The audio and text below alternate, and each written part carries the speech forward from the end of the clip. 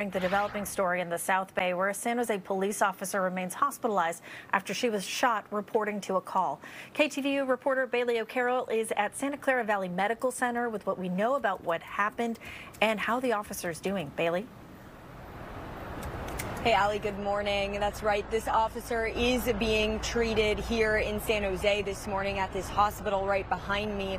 Now, according to police, she is in critical but stable condition. They have not released her name yet this morning. What we do know is that she was shot when she was responding to a domestic disturbance call with her partner here in San Jose. Now, I do want to show you this man, 44-year-old Gabriel Carreras, is who police say shot that officer. After a 4-hour-long standoff with police, he was taken into custody. Carreras' wife told police that he was drunk. He busted open a bathroom door, and then she accused him of trying to hit her.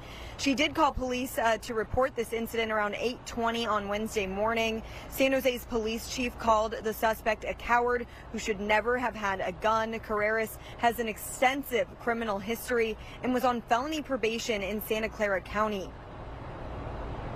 Less than 30 seconds after arriving, one of the officers attempted to call up to the front door balcony and announce themselves as San Jose police officers. The suspect exited onto the balcony's landing and from a position of concealment discharged a firearm, striking our officer.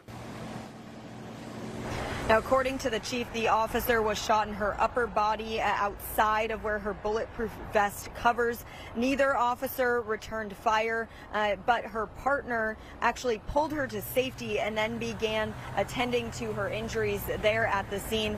Now, this year, this is the second time a police officer here in San Jose has been shot in the line of duty. This marks the first time ever here that a female police officer was shot in the line of duty. Reporting live in San Jose, I'm Bailey O'Carroll, KTVU, Fox 2 News. All right, Bailey, thank you.